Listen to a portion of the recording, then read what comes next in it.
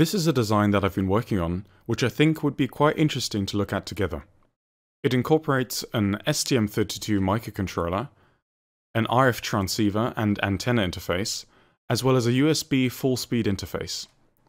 The design generally requires a bit more attention due to the high-speed signaling on the PCB, and lets us explore a few more advanced circuit design and PCB layout topics.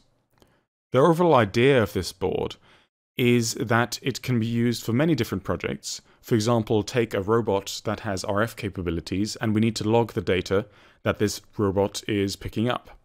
One way of doing it is having an RF link, so the robot has an antenna and an RF transceiver and sends data over the air. And we pick it up on this PCB here, process it using this STM32 and send it out to a host computer for logging using the USB interface. Of course, there are many more different applications we could use this board for, but as a general idea, that's what I had in mind. Overall, I'm using popular and inexpensive parts, for example, STM32 microcontrollers, which are fairly inexpensive, and this NRF24 transceiver.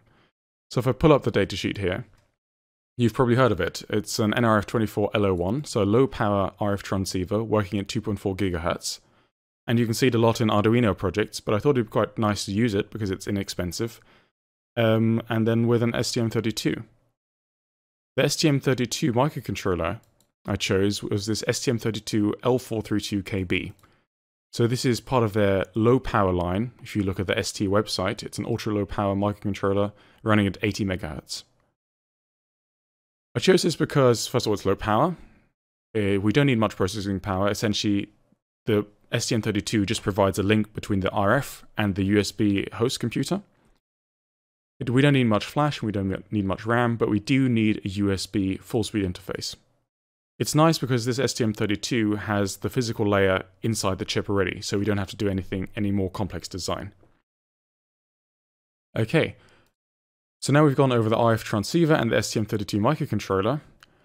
I also thought instead of having a PCB antenna, it would be nice to have an SMA connector over here, where we can attach various types of different passive 2.4 GHz antennas to this board, so we're not constricted to using just one antenna.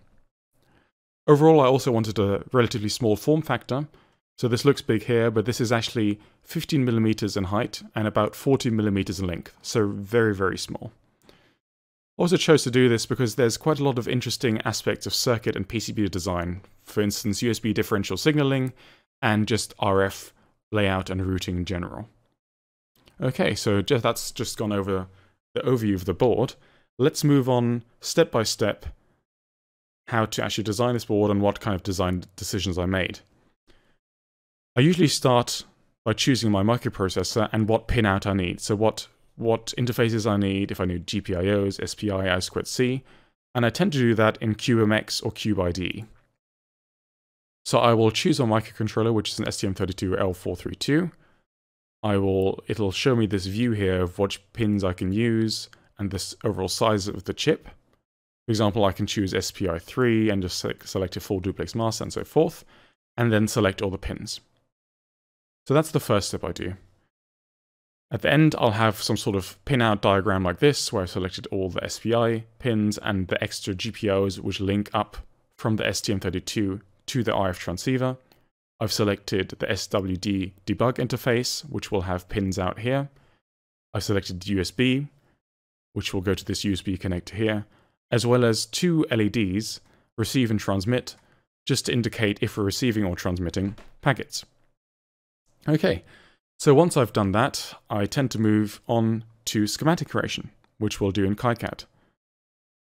Alright, so if we go, I've made a little project here called STRF, go to the schematic layout editor, and here's the schematic I've come up with so far. I tend to section my schematics, so I've sectioned it into three parts here. We have the power and connector parts up here, USB connector, we have the transceiver part over here, and the microcontroller part over here. Okay, I generally also put notes next to my schematic because then for future use I'll know what the hell I was actually doing. Okay, but let's start with the power section of the board, which is over here.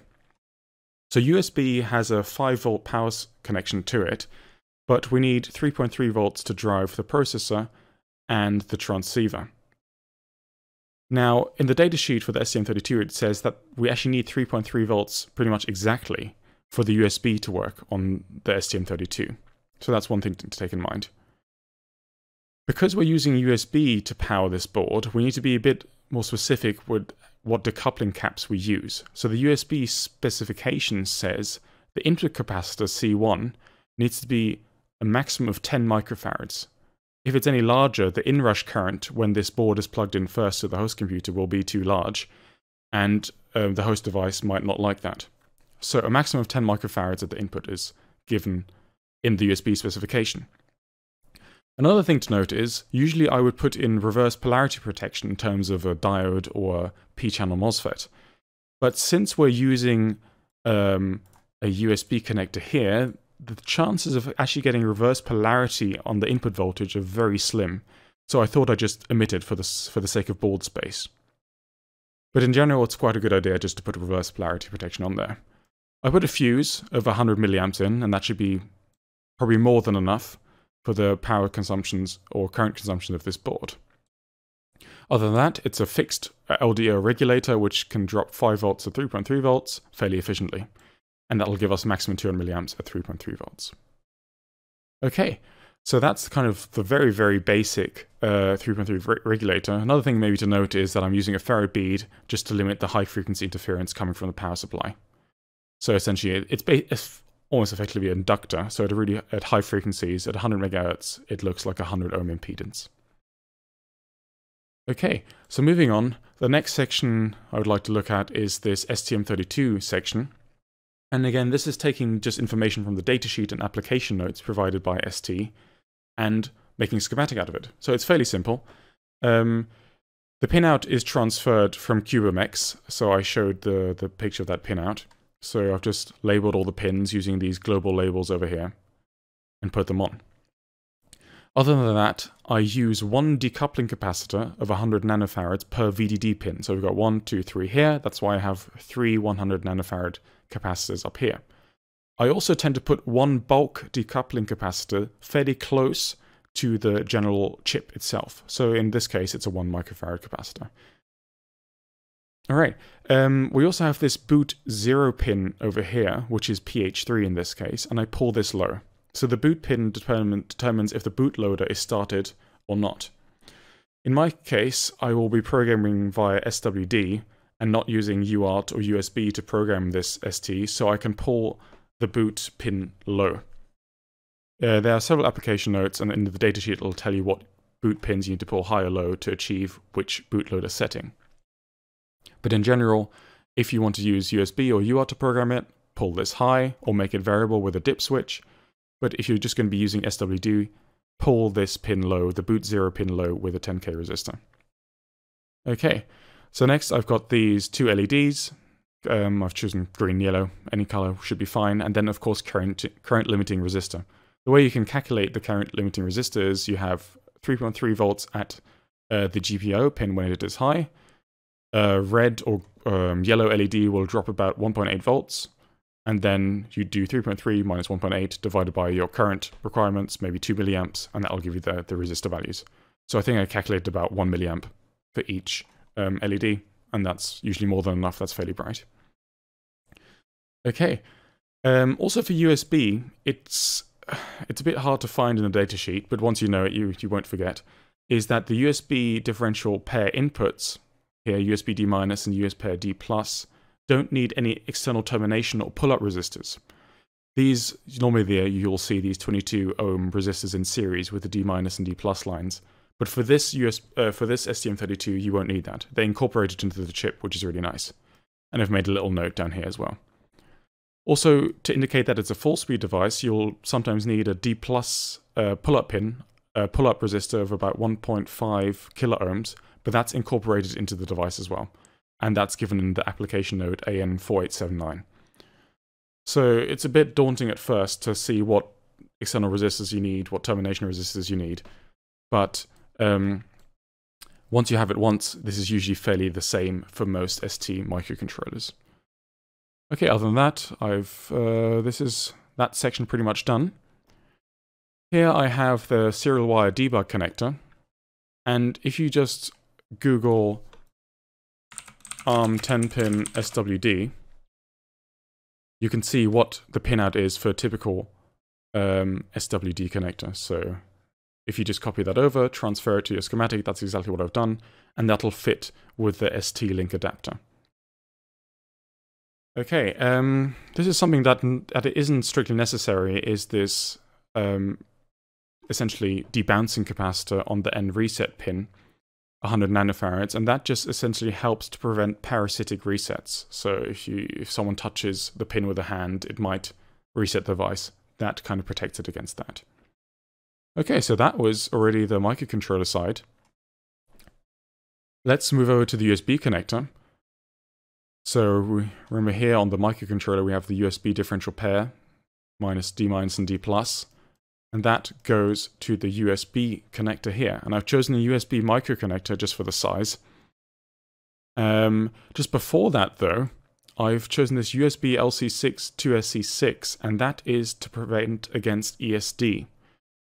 So we'll have a lot of human touch when plugging and unplugging the USB cable to the connector, and humans can carry quite a lot of static voltage on them, which might discharge through the PCB, and that's what we definitely don't want. And this chip is an ESD protection chip, fairly common, that'll protect that. So it has loads of TVS diodes inside, and a nice little six-pin package. But I'll show you more of that when we actually get to the PCB layout and routing. I can just go sneak peek. It's this chip here. So we're routing from the STM32 through to that chip and then through to the connector. But more on that later. Okay, so back to the USB connector. The USB connector has strictly defined pin outs. So pin 1 is the 5 volts, which then goes through the fuse, through the ferrite bead to the regulator. We have our data lines, data plus and data minus. And we also have this ID pin, which we don't need, so I just use the no connect flag. Ground, of course, is connected to ground. And the shield is an interesting aspect. So shield, the opinions vary, but according to the USB specification, the question is, do we need to ground this shield or not ground this shield? And the answer is the shield is grounded at the host side. So if you're connecting this to a PC, this will be grounded at the host side.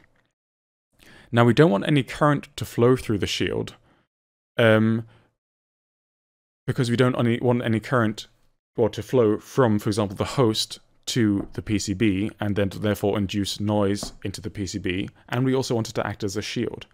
So we do not ground the shield on the PCB side. So again, add a no connect symbol here. For more information on that, there's plenty of information online. Just Google shield, USB ground or not grounding. Okay, so the last thing we need to look at is the transceiver side, which is this whole section over here. A good thing here is to always follow the datasheet. So if we look at the datasheet again, which is over here, this will have a lot of information of just the general block diagram, the pin outs, but it'll also, if I can find it, give you an application example. So we're using a single-ended matching network, so we have a single-ended antenna. It'll tell you about the crystal you need to use and what frequency that needs to be at, various decoupling capacitors and pull-up and pull-down resistors, and so forth. And essentially all you need to do is transfer this schematic to KiCad, and that's pretty much exactly what I've done. I've sectioned it a bit more, and we'll go through it. But essentially follow the datasheet, and if that application example matches what you need, in this case it does, because I'm using just a single-ended antenna of 50 ohms, you can just transfer it over. And they'll give you the component values you need for the matching networks and so forth. But let's just go through it quickly. So here we have the NRF chip. We've got all the connections to and from the microcontroller. We have various pull-up resistors and, of course, again, the decoupling capacitors. So again, per VDD, we will use one decoupling capacitor and one bulk decoupling capacitor, which will be close to the chip. So the NRF transceiver we're using here also requires an external crystal, and the schematic for that is given in the datasheet over here. So I've pretty much exactly taken over and put it into KiCad. Now the one thing you might have to change, depending on the crystal you're using, is the load capacitors on either side of it. So the crystal I'm using here, I calculated the load capacitors to be 12 picofarads on each side. And the way you calculate it is that on the datasheet for the crystal, you'll usually find a load capacitance. You take this load capacitance, you subtract the stray capacitance you'll expect on your PCB, so this will be anything from 2 to 5 picofarads, and you multiply that value by 2. So I did that for this crystal here, and these are the values I got.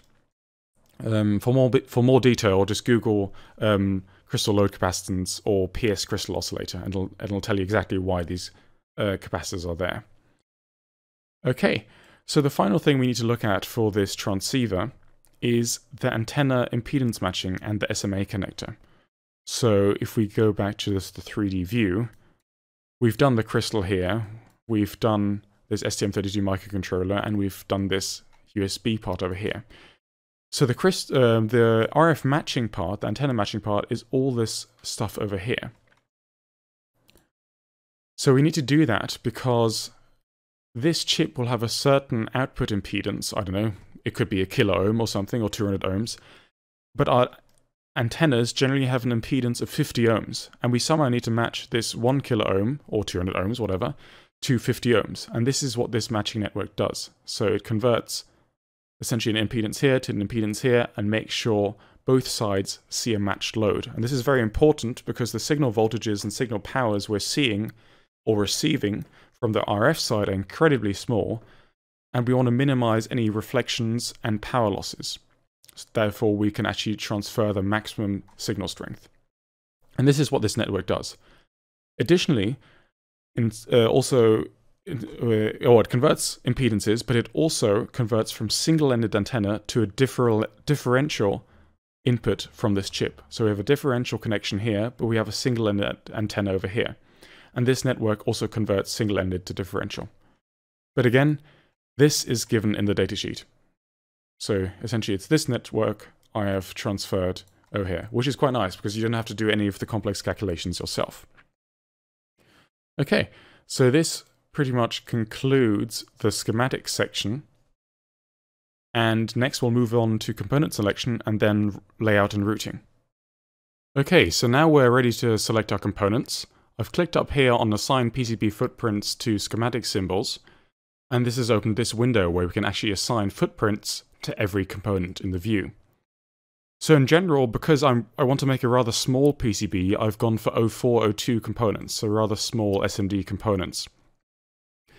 Especially for the RF side of things, it's actually quite important that they are 0402 components. And that is also given or mentioned in the datasheet for the NRF24. So all these components you see here are 0402. Other than that, the only places where I've used 0603, so slightly larger surface mount components, is, for example, the bulk capacitors, so the larger capacitors, so 10 microfarads are all 0603s, and also the resistors for the LEDs, the current limiting resistors. So anything which has to handle higher currents or needs to dissipate more power, I generally tend to make them larger.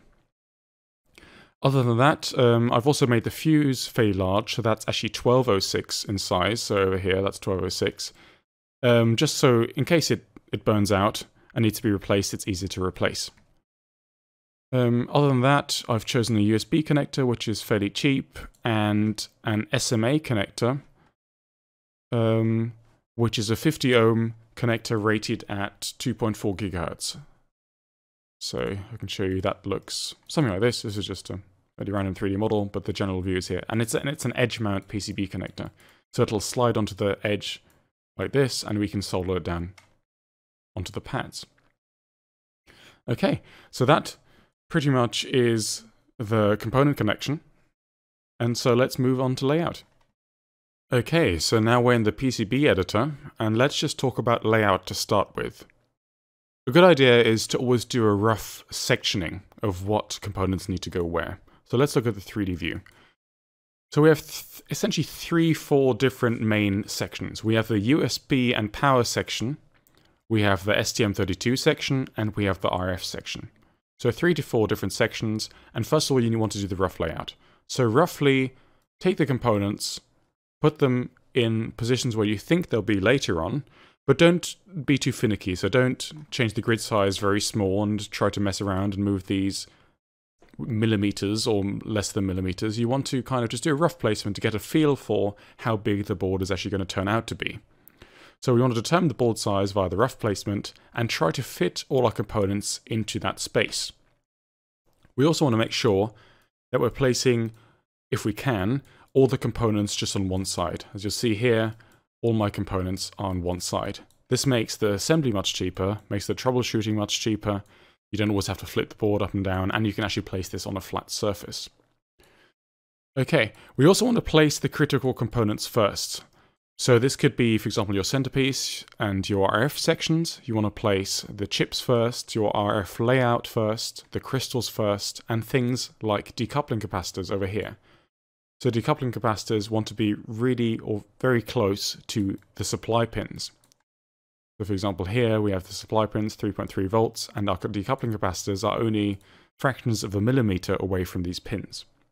So place critical components first and then place less critical components. For example, less critical components could be this 3.3 volt regulator, right? And there's no high-speed signals going through this or near this, or this fuse. These are not entirely critical if you place them a bit off. So critical components first and then the less critical ones, and try to fit them in the board space. We also want this ESD protection chip, which is this one here, close to the USB connector. So closer to the USB connector than to the STM32 chip. Regarding the RF layout, luckily, if we look at the datasheet, there is actually a PCB layout example given. This will give you where you need to put all the RF matching, the ICs, various connectors and crystals. It'll tell you where to put them. And this is exactly what I've done here. I've transferred the example they gave onto this PCB. And that should mean it should hopefully work and be a good layout.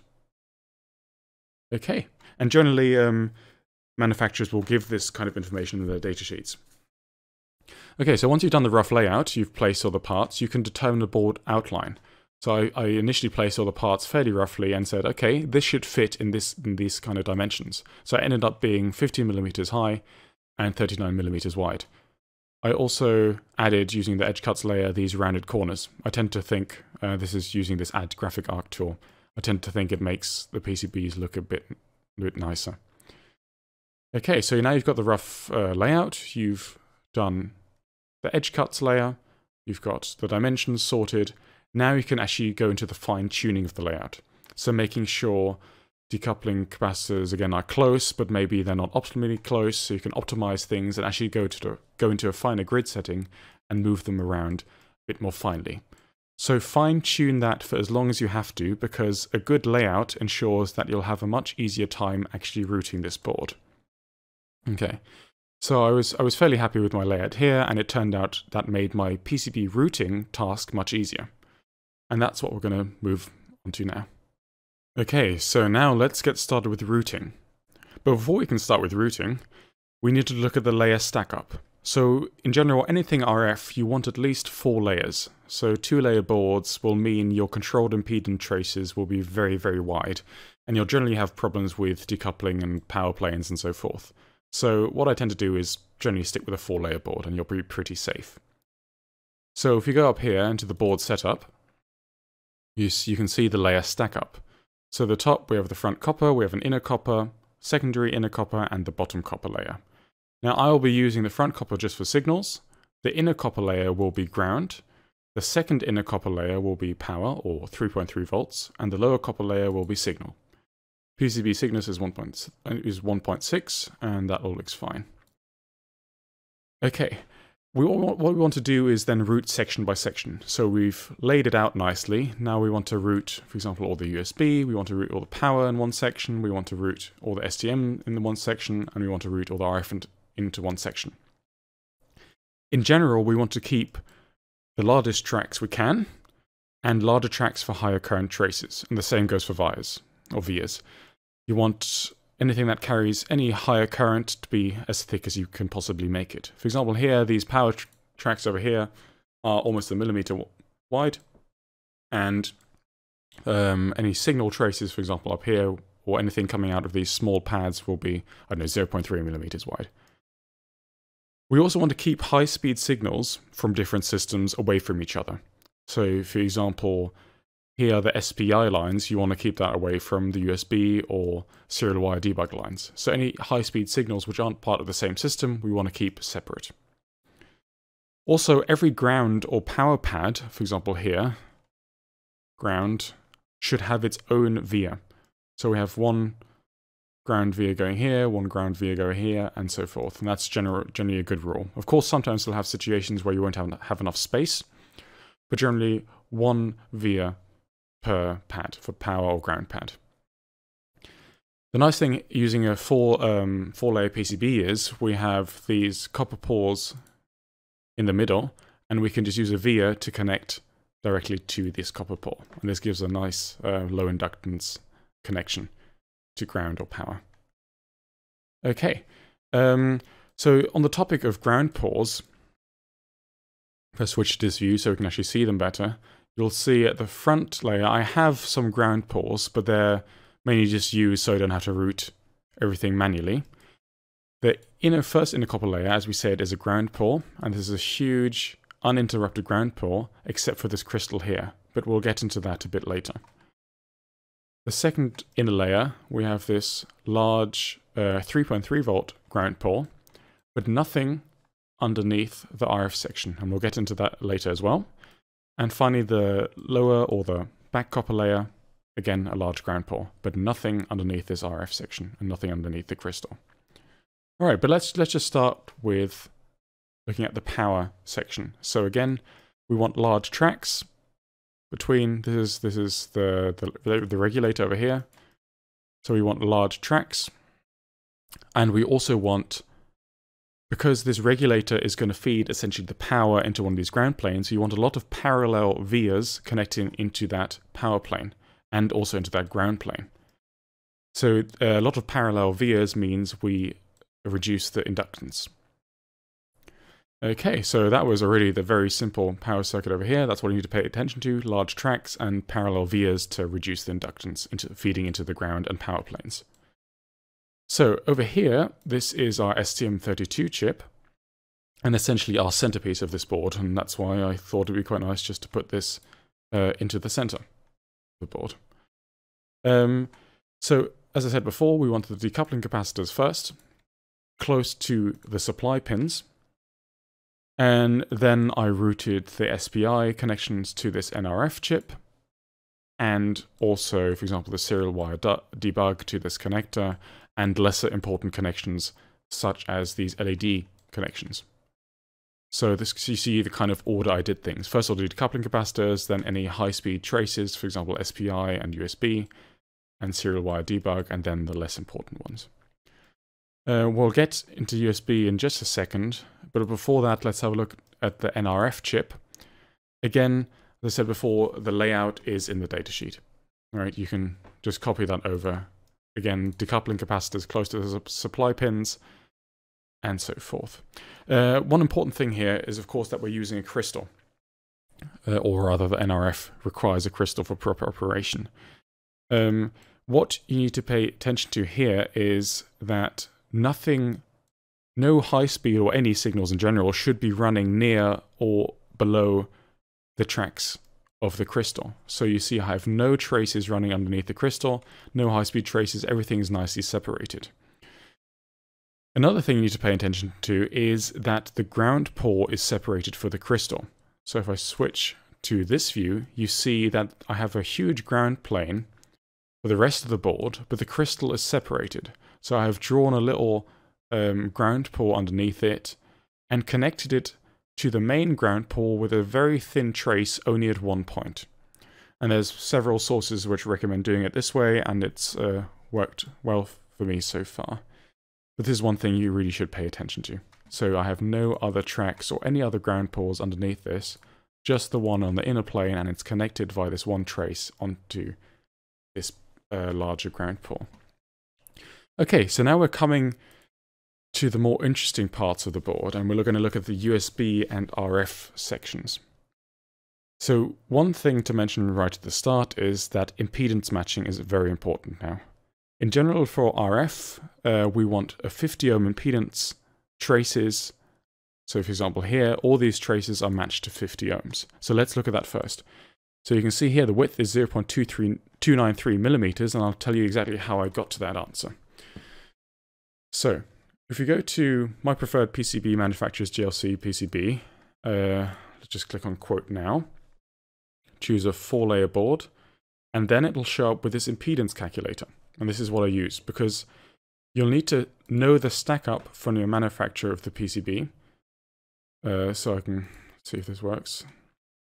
So every PCB manufacturer will give you this kind of information of how their PCBs are layered up.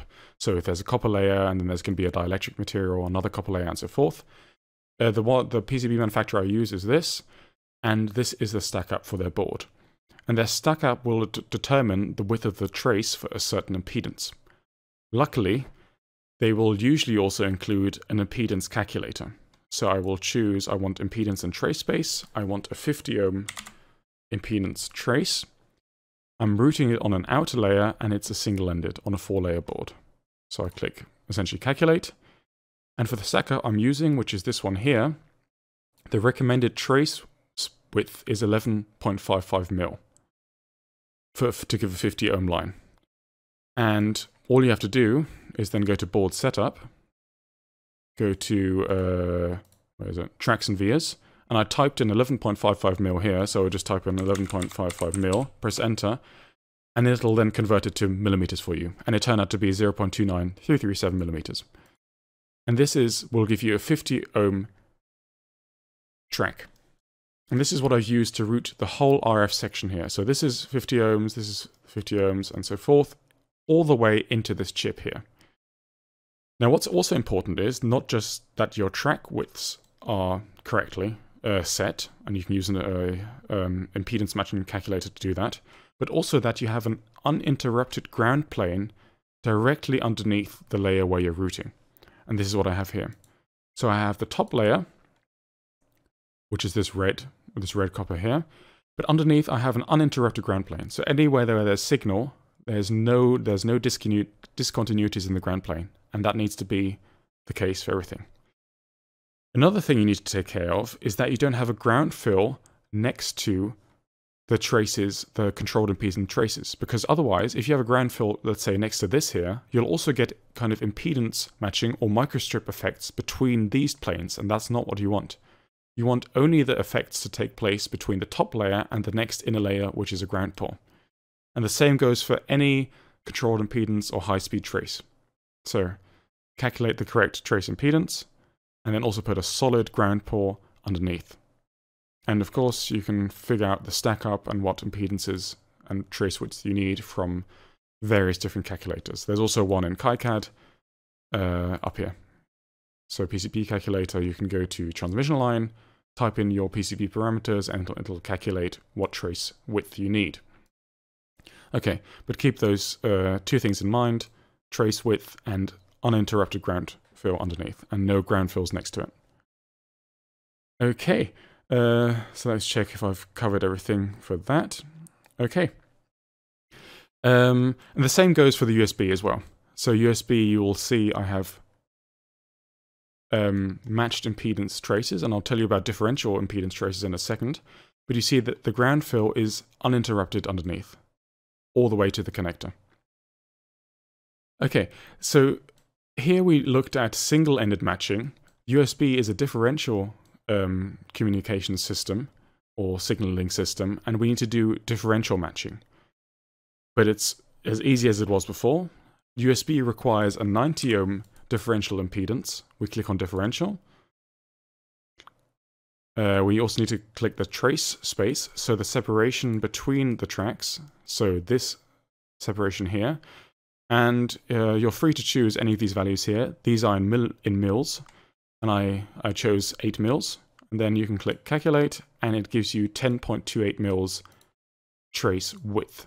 So the trace space was this, 8 mils, and the trace width is, what was that, about 10 mils here. You can also enter that in the board setup, where you type in the width, which was about 10 mils, I believe. The gap was 8 mils, and I just set the via gap to the same. and this will then enable you to route differential pairs, which are controlled impedance. Okay. So the way you can route those is click on route, and then differential pair, and then click on whatever you need here, and it'll route it for you. Okay. So one thing you might need to do with USB and with differential traces is to actually match the skew or the length of the tracks. Just clicking on route and then differential pair and routing the pairs does not guarantee that the length of the individual traces will be the same.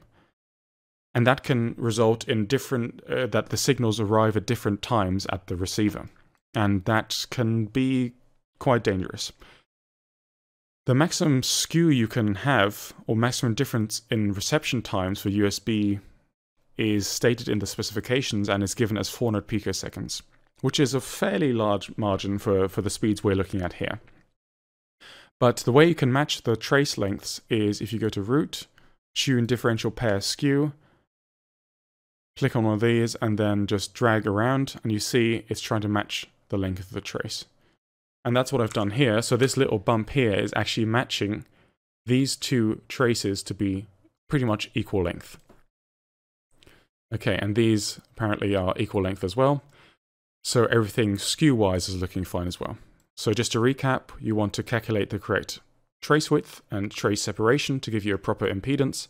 You want to have an uninterrupted ground plane underneath. And you also want to make sure the skew or the phase difference between the two differential lines is matched, so you don't get any problems with reception on transmission. Okay, so that's USB routing and RF impedance matching routing rather quickly. One thing you'll notice here in the 3D view is this ring over here. So you see it starts essentially when this RF section starts and ends at the RF connector. And this is what is called a guard ring. And the guard ring typically surrounds critical RF circuitry, so low power signals coming from the antenna onto the PCB. So these are incredibly low power signals, and you want to shield them from any stray currents which may arise on the PCB. And you can use a guard ring to do so. So a guard ring will be essentially exposed copper around your RF circuitry, and it will be tied to a low impedance ground. That's why you have all these vias here to tie it to ground. So an example where you might see that, you'll see that in loads of RF systems, but here a great example is the hack RF. And you see here you have an RF input, and all the RF section is shielded by this guard ring around it. And this is exactly what I'm doing here as well. So we have a copper, essentially pole, connected with loads of ground vias to the ground plane underneath. Okay, and that, in a nutshell, is the RF routing. Yeah, again, I'm probably sick of hearing it now, but uninterrupted ground plane, matched RF traces, impedance matched traces, and make sure the skew for differential pairs is matched. Yeah, and you should be pretty safe. And again, follow the manufacturer's recommendations. I also have a video on controlled impedance traces, which goes into a bit more detail of how these calculations come into play for calculating the correct trace widths. But yes, just to reiterate the point that it's good to keep clearance between everything, and especially high-speed traces. So you see I've left quite a bit of gap between any high-speed traces, for example the RF, and any other high-speed traces, for example the USB or the SPI on the board. So then we'll try to, I know this is a very small board space, but try to maximize the clearance between high-speed traces, so you minimize capacitive crosstalk and cross-coupling. Okay, so that pretty much concludes the routing part. So all the important aspects have been highlighted. Maybe one thing just to mention here, you'll see I have some vias and pads, and it usually was shunned upon that you shouldn't be doing vias and pads because there was difficulty in manufacturing and soldering. But generally, manufacturers these days can handle that perfectly, and it just enables, again, multiple vias in this ground pad enable a thermal connection for one, so you'll have better thermal dissipation because these vias will then connect into this large ground plane for heat dissipation. In this scenario, it's not a problem because we're not going to be dissipating very much heat or power. But it also enables these multiple vias, enable a low impedance connection to ground as well. Okay, so once you've done the majority of the routing, the next thing, of course, is to make it look a bit prettier. And one way of doing that is adding silkscreen. So, for example, I've added just labeling to make sure everyone knows what these LEDs are for. So it's a reception and transmission LED. I've marked that this is a serial wire debug connector. I've put a little, essentially, logo or a little silkscreen image on to label what this product actually is. Put my website on the back, of course. Marked that this is pin 1. Yeah, just to make sure people know what's going on with this board. Another thing for assembly, which is quite useful, is to mark the locations of pin 1. So you see these little dots here, mark the location of the pin 1 of each IC. So pin 1 here, and so forth. I've also marked the polarity of the diodes. So the anode is marked with positive here, and that just helps for assembly or for any troubleshooting. Okay, so that's the silk screen, making it look a bit prettier than before. And the other thing you can do here is for this 3D model, not all parts will have a 3D model associated with them. So for the 3D model for this SMA connector, I actually had to Google to try and find a step model so I can import this into KiCad. And the way you can usually do that is, usually manufacturers will have 3D part models in step formats or various different 3D formats. You can just download that from the manufacturer's website, or of course just Google the part name and 3D model, or use sites like GrabCAD and stuff like that. Okay, so once you're happy and you've checked the design multiple times, you've checked the schematic, the layout, and so forth, made sure everything looks nice, the ground pores look good, you've done the DRC check and made sure there's no errors, it's time to export it for manufacturing. And the way you do that is File, Plot, Generate GeoFiles, first of all. Generate GeoFile, and then you want to generate all the layer files, so the front copper, inner coppers, layer coppers, silkscreen, and so forth. Just click Plot, creates all the Gerbers, and then you can send that off to your PCB fab house for manufacturing. But if you want assembly, you will also have to make other outputs. So for example, fabrication output, you want the footprint position files. Generate footprint position file here, and this will generate a file, a comma separated value file of all the ICs and where their center points are. And this will help the pick and place machines at the fab house, manufacturing house, to know where to put all the components. Another thing you need to do, back in the schematic over here, is generate a bill of materials. So what components you actually want to be used for various capacitors, resistors, and so forth. I have a more detailed video going to, more detail on how to actually do that and export these files properly. I'll link that in the description as well. But once you're done with that, and you're happy and exported all your files, one last thing I always do is do a Gerber viewer check, just to make sure KiCad has exported the files properly. So I'll just load all those in. It'll import them, and I'll just go through every layer to see if all the copper fills are correct, if all the vias are in the correct place, the board outline seems okay, and just go through those individually and so forth. Okay, so once you're happy with that, just send them off to your fab house, and then it's time to test the device when it arrives with you. So I hope this has just been helpful as an introduction to RF and kind of high-speed signaling layout with USB and STM and NRF. And if you have any questions, please do leave them in the comments. Thanks a lot.